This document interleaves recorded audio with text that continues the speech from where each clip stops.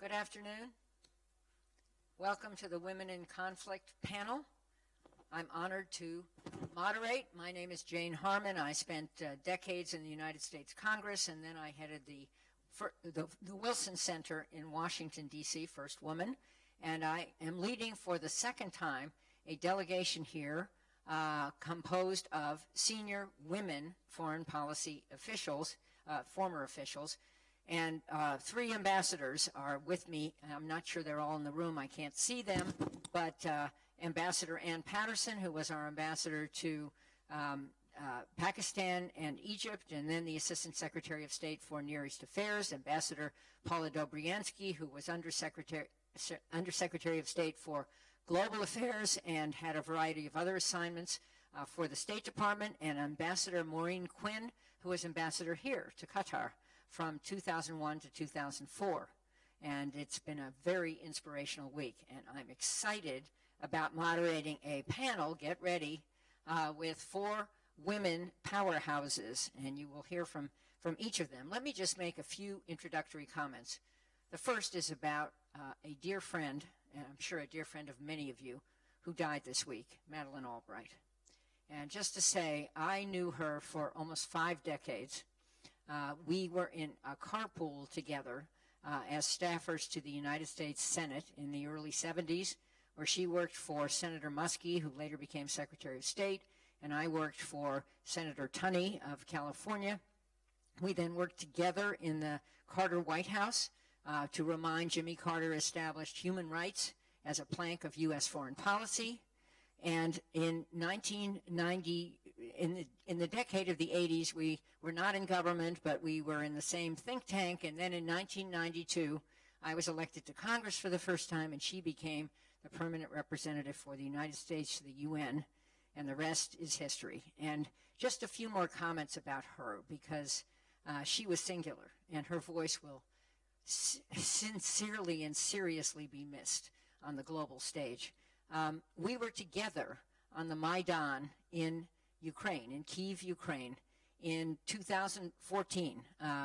We were there to observe the election for president of Ukraine, and we were wandering around looking at the memorials to the young people who died in the cause of pushing out the Yanukovych, the puppet of the Russian government, and then a fair and free election occurred. And I don't think it ever occurred to either one of us that we would see 8 years later what is going on now. And so, of course, I'm wearing my Ukraine sympathy scarf. And obviously, it is just horrifying to see the images, not just of women, but of children and of hospitals and of the rest of it in this crazy aggression against an independent country. At any rate, those are my introductory comments, and now it is my pleasure to introduce 4 women who have had and have serious experience about women in combat zones from different perspectives and different countries. And what we have planned is each of them will speak briefly, 5 minutes or less, about what they do, what experience they bring to this, and what are the challenges that they are facing at the moment on this topic. And then we'll engage in questions up here, and then we'll engage in questions with you. So starting out, we have an unbelievable woman, Fawzia Koofi, who is the former chairperson of Women, Civil Society and Human Rights and the Human Rights Commission in Afghanistan. She in the Afghan Parliament. She's a former member of the Afghan peace negotiation in Doha, a very important role that she has played.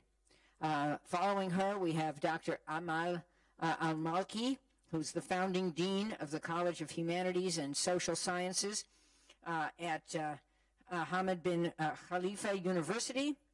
Following her, we have Dr. Shireen El-Feki, who is the regional director of U.S. AIDS. And following her, we have Katrina Fotovat, who is the U.S. senior official to the Secretary of State in the Office of Global Women's Issues. So please, let's start with you, Fawzia. Please tell us your story. And for those of you who have not read her biography, please tell us the beginning of your story. Thank you, Congresswoman. I'm sure you're very interested to hear that part that you told me to mention specifically, which I will come to that in a minute. But before that, referring to the theme of this panel, women's role in transforming the conflict environment, of course, who will know the importance of and understand the importance of women's role in transforming the nature of conflict, but also the process, than the women of Afghanistan, who have been through over 4 decades of brutal conflict, and it continued repression and aggression. When we were negotiating for women to be in the peace process, to be engaged, because at the end of the day, we thought the peace process in Afghanistan is about women's rights.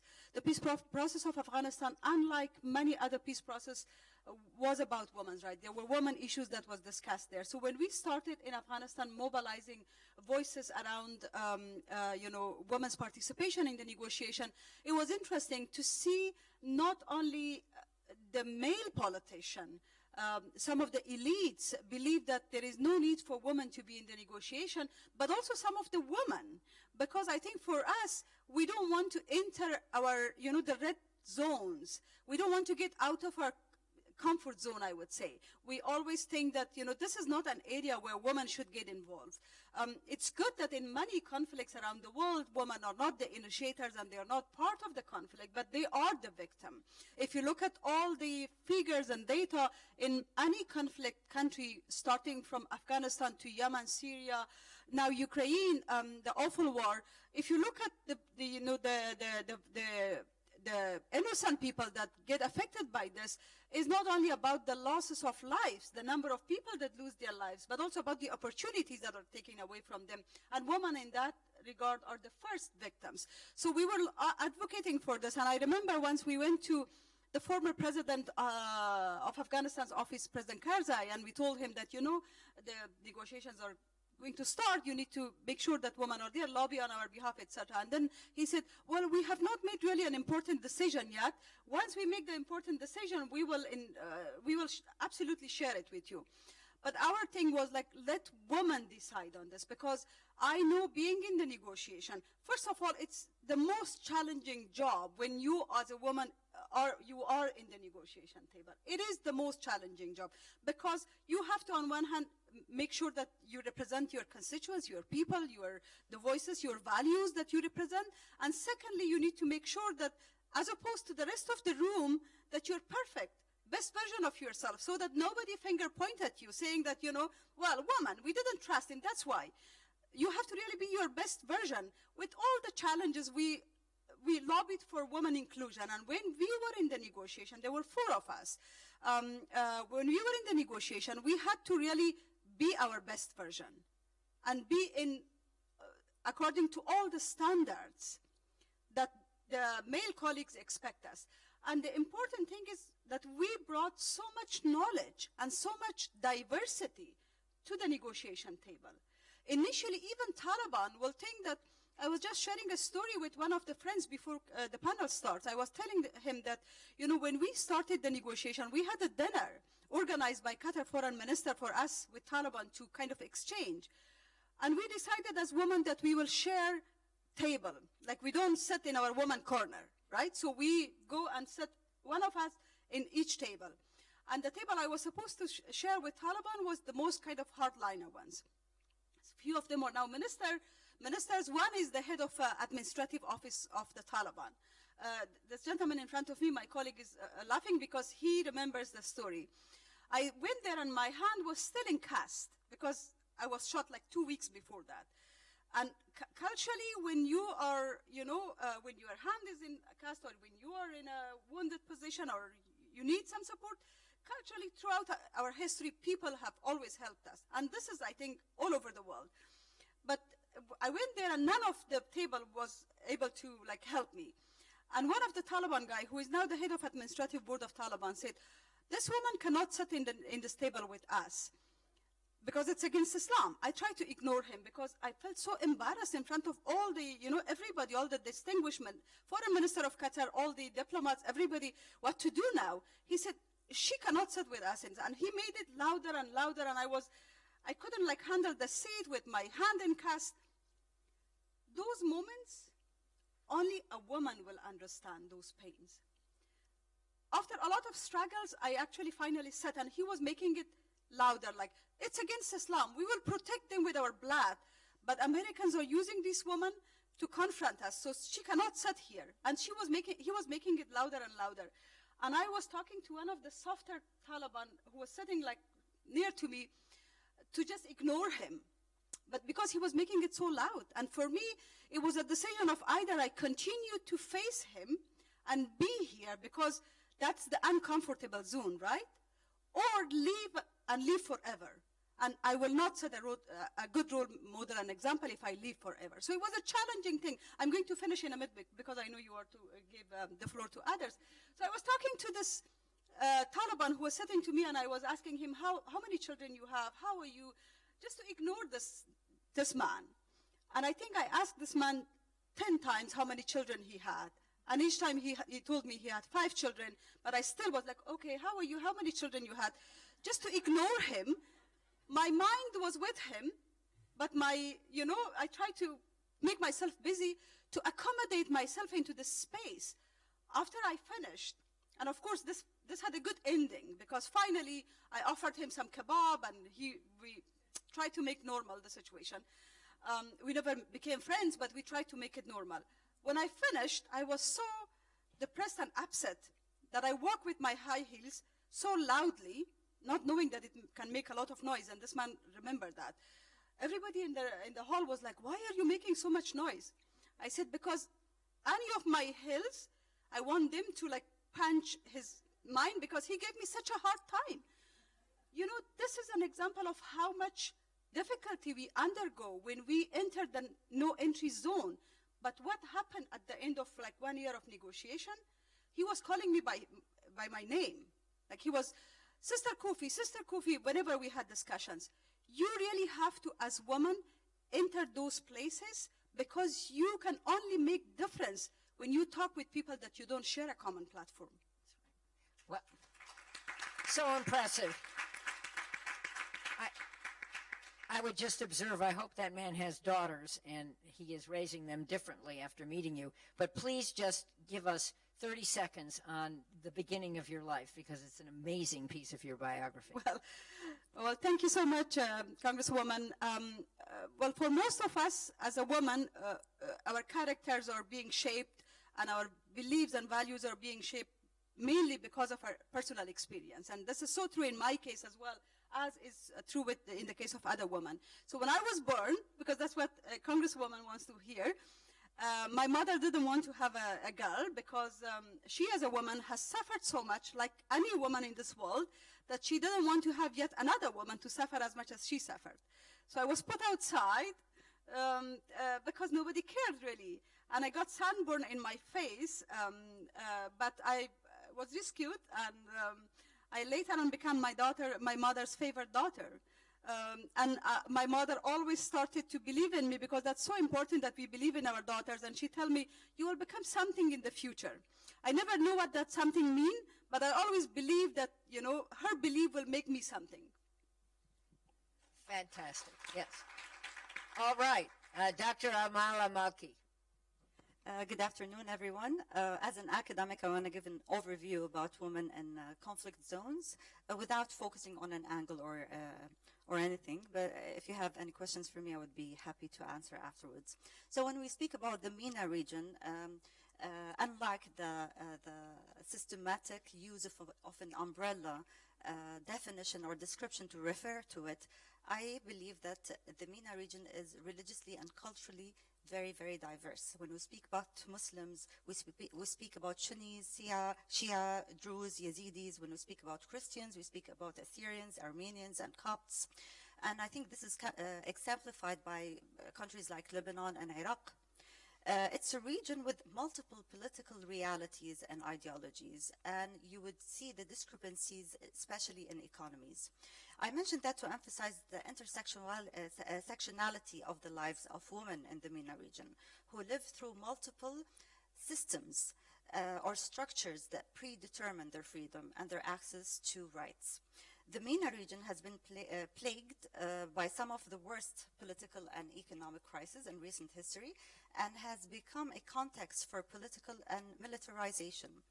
So from bearing the colonial legacies of the post-colonial world to the Palestine occupation, from the rise of political Islam to post-Arab Spring conflicts, and to the recent COVID-19 pandemic, the multiple levels of vulnerability that women already face in the MENA region has put them at the front lines as conflicts in conflict zones, adding to the collective ordeal, of course, of combat, violence, killing, displacement, collapse of systems, whether educational systems, health systems, or economy.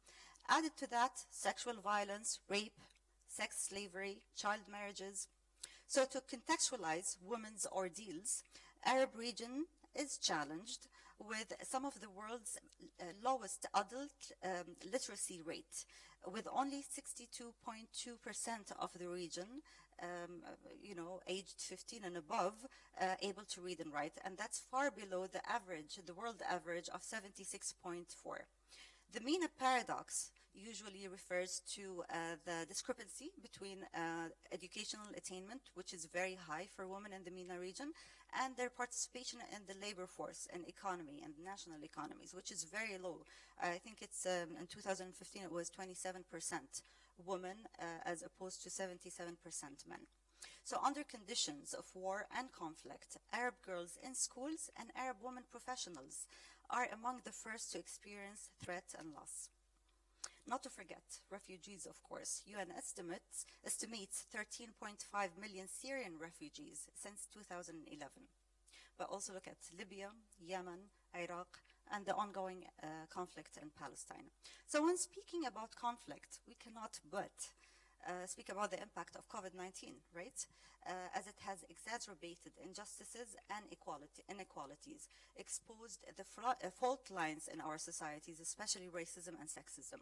This global impact really need to be drilled down to focus on its impact on conflict zones that are most vulnerable already, living in fragile states, political, economic states, let it be educational states, of course, cultural states, or displacement. So setbacks in women's rights and freedom have been recorded due to the pandemic. UN coined the shadow pandemic, of course, to refer to the violence against women and girls, especially during the pandemic. The increasing of violence against women brought to the surface the systematic discrimination that women are already face in their own countries, that intensify during upheavals and instabilities of any sort. One of the recent reports, entitled The Impact of COVID-19 on Gender Equality in the Arab World, assesses the disproportionate impact of COVID-19 on women. For example, in health care, they dominate the healthcare system. There are nurses, midwives, health staff, and making them more vulnerable to contracting COVID and transferring it. Women receive limited or no sexual or reproductive services, not just during COVID, of course, intensified during COVID, but also during conflict zones. Mental and physiological stress, because women are the caregivers in our societies. And financially, women are estimated to lose 700,000 jobs, of course, increasing the number of poverty and unemployment. Lack of access to internet is another case, of course, the digital divide, right? Women were deprived of education because they were deprived of access to internet. They were deprived of access to communication and information, and sometimes access to seek help from the aggressors that they were confined with. Around half of the female population of 84 million are not connected to internet or has no access to mobile phones. Now I'm going to stop here, but I would be more than happy to answer more specific questions. Thank you very much. Let me mention that our next speaker, Shireen El-Feki, describes herself as a sexpert. It took me a minute to dissect that word, but her focus has been on sexual assault and harm against women in general. I mean, you can correct that.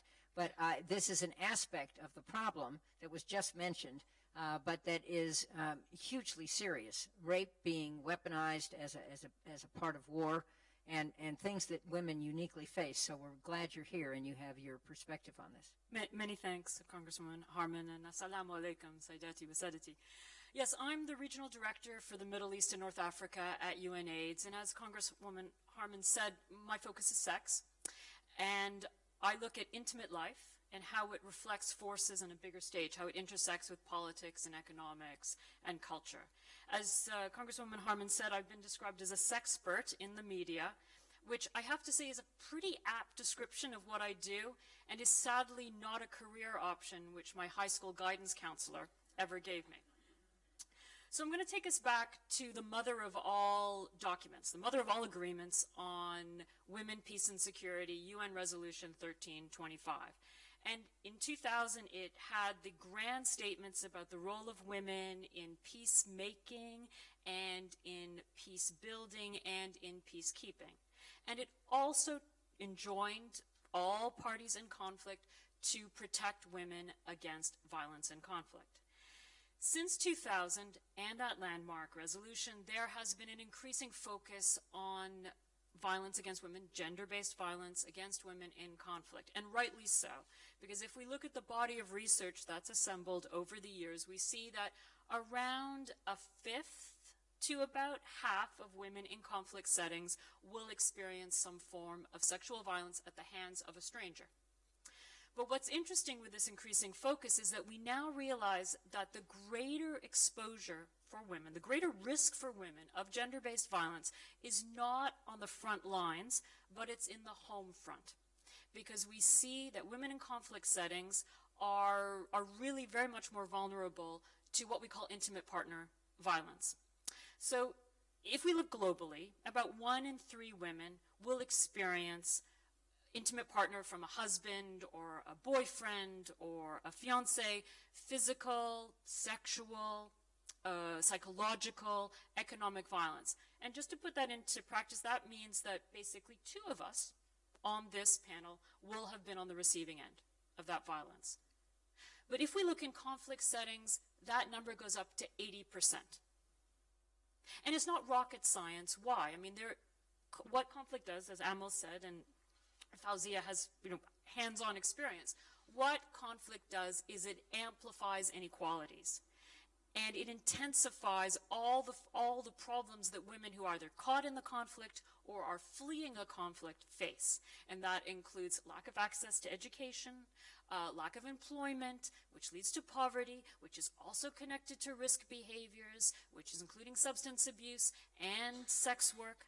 And it really, the culture of violence, the exposure to violence, and shifting social norms and breakdown of social supports, all this is putting women in the front line. Now, when we think about sexual violence and conflict, we also think mainly about, male combatants and women and female civilians and, the graphic rape and sexual exploitation and sex trafficking. But of course, there are subtler forms as well. And I will mention some of this, for example, child marriage. So what's interesting is if you look at the language in 1325, it talks about protecting women and girls. And I've heard a lot of this language being used over the last 2 days. But in reality, what we want to do is empower women and girls to defend themselves and their families and communities against gender-based violence. I'll just talk a little bit about sex, if you don't mind. So 1325 is actually quite interesting because it's a little coy when it talks about what we would describe as sexual and reproductive health and rights. It talks about the special needs of women and girls, the particular needs. But really what we're talking about here is access to contraception, to safe abortion, to condoms and testing and treatment for HIV and STIs, for maternal and child care, and a whole host of issues in the spectrum of sexual and reproductive health and rights. Now, these are very difficult to secure. They're absolutely basic, but they're hard to get in a conflict, for example, when your maternity hospital is being bombed to smithereens, as in Mariupol in Ukraine. Or they're difficult to achieve when you're on the run, basically, when you're a refugee. One of the most interesting experiences I had, and what really brought this home to me, is when I was talking to a group of Syrian refugee women, and they were really expressing their anguish at how they had been yanked out of the 21st century and thrown back into the 12th century. And they were not talking about the fact that they were now cooking over open fires or they were washing in rivers, but the fact that they did not have access to sanitary pads and were using towels, using rags. Right? I can tell you, as a woman, that the one time you do not want to be taking a trip down memory lane to the Middle Ages is when you're having your period. And so the good news about all this is that we now have, we are now stepping up to the plate as an international community, whether it's the big ticket UN initiatives or it's the grassroots efforts to address these needs in sexual and gender-based violence and sexual and reproductive health and rights. And we know what works. We know that if you're going to tackle this, then it has to actually get at the underlying forces, which are gender inequality and also patriarchy, and these are rooted in social norms. We know that these groups that are, the groups that are successful in doing this are also working at multiple levels. As individuals, they're working with families, and they're working with communities.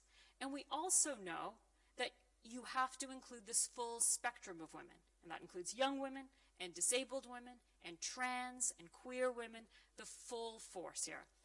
And finally, just one final statement, is that we also know the evidence shows us that the most effective way of helping women is other women helping women. It's women-led, women-designed, for women beneficiaries.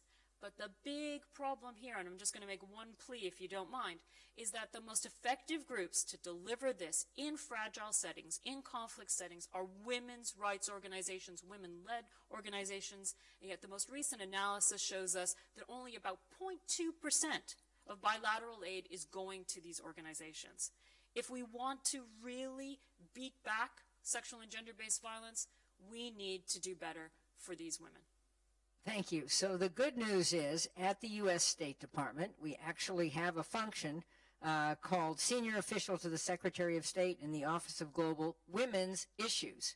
And it would be very interesting for all of us, briefly, to hear from you, Katrina, Kat, on what you're doing and what your challenges are. I will then ask about 2 questions, and we're going to the audience. Warning, I'm calling on a man first for questions. So there. Thank you so much, Congresswoman. And thank you to all my amazing co-panelists. I am just humbled to be on this stage, and I really also want to thank the Emir and the government of Qatar for this amazing conference. The forum has been wonderful. So what my office does, and I will start off by quoting the late, great Madeleine Albright as well, we include women not because it's the right thing to do, because it's the smart thing to do. So what my office does is we integrate and make sure to include women in all foreign policy, all foreign assistance that the U.S. government does. So I will invoke Fauzia here to say, as a very good friend to our office, our job and our obligation is to make sure the voices of amazing leaders like Fauzia Kufi are heard within all of our foreign policy discussions. So we often say nothing about them without them. So it is the goal of our office to make sure that women and girls are included in discussions regarding gender-based violence, regarding women, peace, and security, and regarding women's economic empowerment. And these are not just pillars and silos, and how they overlap, looking at the whole of the woman, and how do we engage with men and boys. I'm so thrilled to see so many men in here today. We make sure to include, and inclusion is just fundamental to the work that we do. We also take great pride in terms of conflict that the United States government in 2017 passed the Women, Peace, and Security Act, which was the institutionalization of 1325 into our own law. And what that law all did was actually give us different aspects to look at and how are we doing meaningful inclusion of women and girls into conflict areas? How are we making sure to empower their leadership, their voices? How are we making sure to hold our own government accountable to those effects? So we just released our first report of our first year of implementation, and there are honestly a lot of gaps that we have to address. We also did a lot of great things in terms of increasing the amount of funding provided to women and girls, providing more localized approaches, again, looking at how do we provide organizational capacity and empowerment to women and girls already existing and working on the ground. Those voices are there. Those leaders are there. It is our job to make sure to empower them and make sure that they are included. We just recently also, the Secretary of State just announced the doubling, and I'm glad you brought up the 1% of foreign assistance is really geared towards women. 1%. We just doubled that to $2.6 billion is the new request for the U.S. government for women and girls. And making sure that that is actually distributed and included in everything that we do, from climate change to the care economy, and looking at different ways in which conflict is truly exacerbating impacts on women and girls. So again, the pandemic itself really revealed a lot of the gaps and how we can actually address them. We look at things, and I like to call them opportunities. There were opportunities that came up through this pandemic that we found new ways of making innovative ways to include women and girls in discussions. So I'm sure you're all very sick of using Zoom, but it was an amazing way to bring in local voices into the discussions that we are having, put them on a stage. So we see our role very much as we have very sharp elbows. So if we have a place at the table, how do we make sure to push our elbows out so that we can bring the voices of the women onto the table as well? Thank you very much. I have two short questions, and I'll call on two of you to answer each of the questions so we get to the audience. Are you ready, folks? There is a microphone, and you will identify yourself and ask a question. Don't give a speech, ask a question, and we'll get to the end of this at 4:20 on time, but I think it'll be very interesting for all of us to hear from you. So my first question, we did hear that it's protecting women is one thing, but the right way to do this is to empower women. So let me ask the first two women right here next to me, how do you do that? Let's imagine a 10-year-old girl or a 15-year-old girl. How do you empower that young person to understand what she can and must do to make her place in the world? It becomes very difficult, especially to empower women when the priority is just war and conflict. In a conflict environment, empowerment is not anymore a priority. It's basically, as you rightly said, it's about protection. It's about, even ignoring. So I think access to resources and making it, mobilizing all the same-minded people to, especially civil society, political groups, media, everybody that is the stakeholder, to highlight the importance of women empowerment and especially being in the table. Because not only history and research shows, but experience, my own experience shows that if there are, at least experience of the last 4 decades of conflict, that if there are women in the negotiation, in the process, on the table, in the room, in important decision-making processes, that process is more sustainable to address the need of the majority of the people, including the victims of war, including, the ethnic minorities, including the religious minorities. And that's why, it's not about politics only, because the male only talks the political piece. The political piece is not long-lasting. We have to make it social also. We have to make it community peace. You rightly mentioned peace building. And peace building, we won't be able to achieve all of the stages, including peace building, peacemaking, agreements without women, because it's sustainable. Totally agree. Dr. Amal. I would say the same. I wouldn't answer how to empower a young girl or a young woman. I would actually say what would my responsibility as a grown-up woman to do to ensure that this young woman has her rights, right? Because it's not a matter of empowerment. It's a matter of access to basic rights sometimes. I want to take it a step further and speak about, now we all know that there are no crisis that is gender neutral. So when it comes to crisis and post-conflict resolutions, I think it's very imperative to have women in the table as planners, as decision makers, but also as implementers. So we need more women to be able to inject the inclusivity that we need when we make decisions on that level. You know, research really show the more number of women in politics correlates with the better decisions made in terms of inclusivity, in terms of sustainability. And secondly, we need to support civil society, women's civil society and women's groups, unfortunately, which are vilified in our region. Got it. Next, sorry to rush, but I'm going to call on a few of you, so be ready. Last question from me. Men are clearly part of the problem that women face in conflict sex. Let me try that again. Men are clearly part of the problem that women face in conflict settings. Can they be part of the solution as well? And we'll ask the second two panelists. Yes, how to work with men, the eternal question.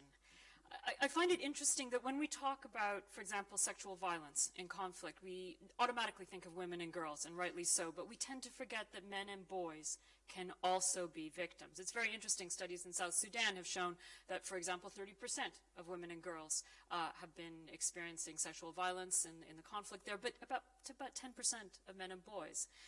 And there aren't, historically, there haven't been the same resources available to address men. And what's really tricky here, and Katrina, you'll speak to this as well, is that conflict and the effects of conflict, particularly displacement, eat at the heart of how men define themselves and how women define men as well.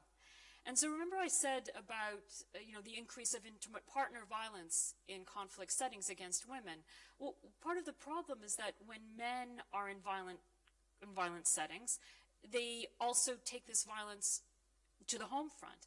And what's really disturbing about this is that this becomes a forever war, because boys who have experienced violence themselves, have seen violence in the home, are more likely to grow up to become violent against their own partners. And that is why, in particular in Ukraine, I am very concerned when we see these pictures of millions of women fleeing and millions of men staying at home and fighting. What will happen when they come back together? So to speak to your point about how to solve this problem, the important thing is to have men working with women. When I talked about how these really effective women's rights groups will actually work to change gender norms, well, you have to have men involved there too. And in particular, and perhaps we can talk about this, men very much define themselves, and this is based on research I have done and with colleagues in the Arab world, and it replicates what happens globally. Men often define themselves economically. I am a man because I provide for my family. But if I'm displaced, then how am I going to do that? And so you need to bring men to the table when you're having conversations with women and girls, and boys as well. And if you have that inclusivity, there are very interesting models of how you can bring men to the solution. I hate to cut you off, but I want to get to a few questions. Kat, do you have a final word on this, men as part of the solution? Yeah, I think they have to be a part of the solution. I was actually quite touched to see the Emir yesterday give Roya Mahboub an award. That was incredibly touching for me. I meant to mention that. That was wonderful. And having, male champions who are often in positions of power be the ones to bring women to the table, to understand if there is going to be sustainable solutions, we have to have the other 50% of the population at the table in order for lasting solutions to occur. I have 2 boys at home, so I know that they need women at the table, and certainly, we want to make sure that we are including men and boys as well. Okay, now we are taking 3 questions, if there are 3 questions, starting with a man, and I can't see a microphone, but I know it's there. Would a brave man like to ask a question? Identify yourself and ask your question. I can't see. Is there one? Come on now. Where is he? Yay. Okay, and we'll take them together, and then we'll give final comments. Where is he? 2 of them. Okay. And I can't see. Identify yourself, please. Nazar Abdelkader, the Executive Director of the Geneva Institute for Human Rights, asking about the NAP, National Action Plan for 1325. Most of the people which we are working in the MENA region mainly, even they didn't know about this resolution, the 1325 resolution and the complementary resolution. Plus, also, out of 194 countries all over the world, just 98 countries, they did their own NAP.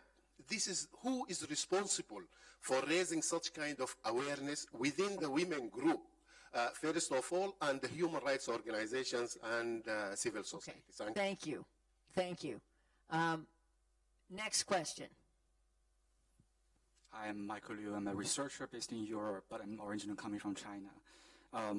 My question is, in various conversations, I think we can see that there are women in leadership from time to time, not enough, but I also see a problem that can we transfer that leadership into a critical mass of a population. We can see more women, not only in the leadership, but also being a driving force in changing more mundane works. So that's your question. How do we get to a critical mass? Last question. I hope there's a woman who wants to ask a question. Is there a woman somewhere? Cannot see. Okay. Hi, I'm Ruth Beitler from the United States Military Academy at West Point.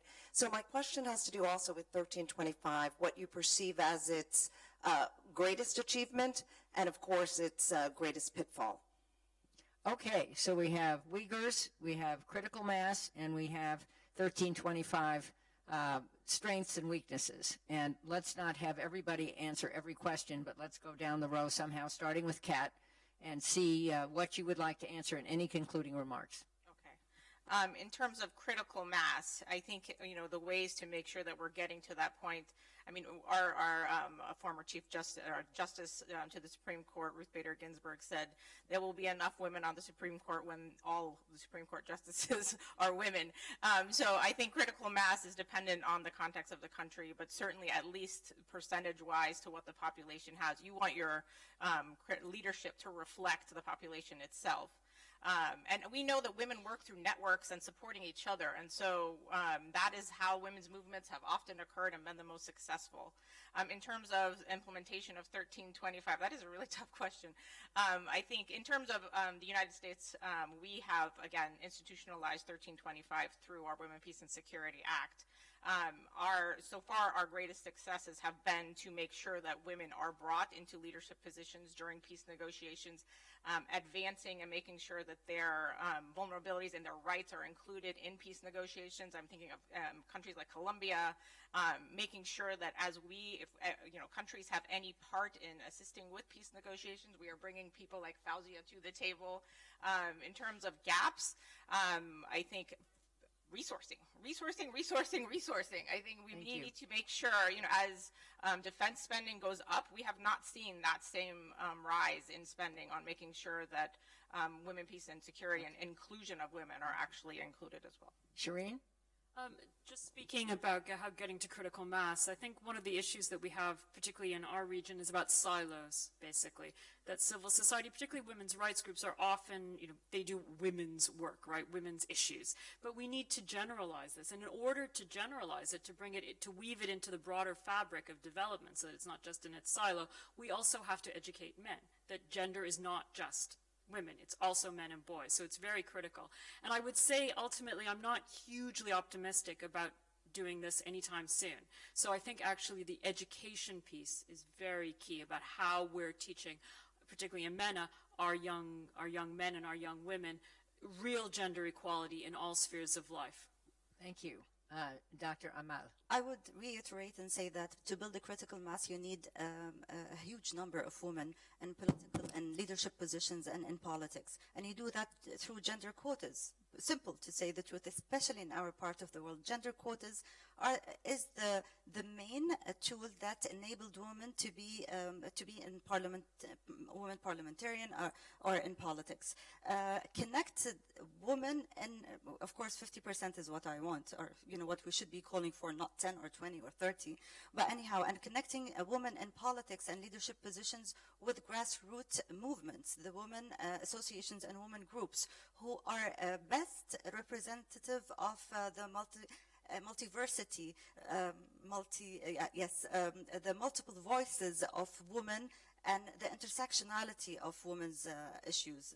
And this would enable us to go away a bit from the token representation that we see in the Arab world of one or two women in politics. Thank you. Fauzia.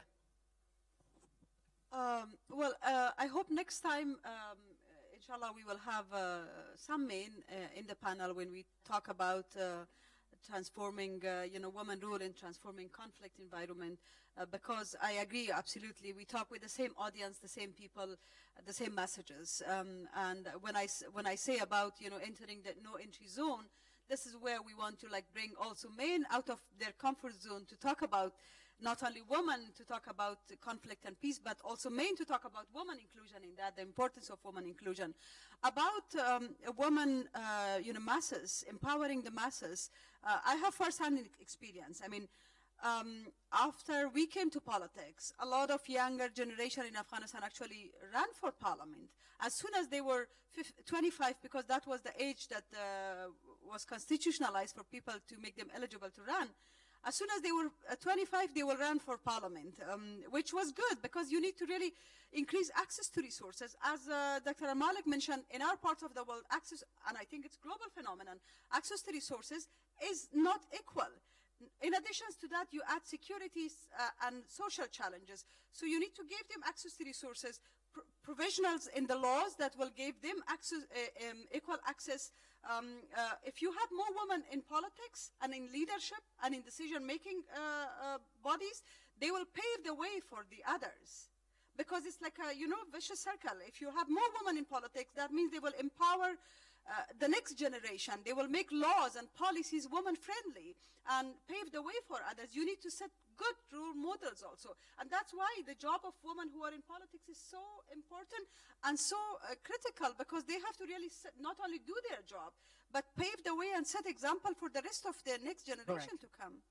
So as a woman who served 9 terms in the United States Congress, I totally agree with that. And let me just close with 2 very short Madeleine Albright stories. The first is in Beijing in, I think it was 1997, when she was the secretary, let me think about this. She was the Secretary of State and Hillary Clinton was the First Lady. And they came to Beijing to the Women's Conference. I was there. There was a congressional delegation of 4 people, 3 women and a man, 1 brave man. And that was when Hillary Clinton said the iconic words, women's rights are human rights and human rights are women's rights. And that has endured for the decades, and it was an extraordinary thing that she did. The second story is that, as you know, Madeleine Albright was the first woman to be U.S. Secretary of State. Condi Rice was the second woman to be U.S. Secretary of State. Hillary Clinton was the third woman to be U.S. Secretary of State. And Madeleine told this story of one of her grandchildren calling her by some very funny grandma name that she had and saying, "Grandma, could a man be Secretary of State?" Thank you all for coming. Thank you to our panelists.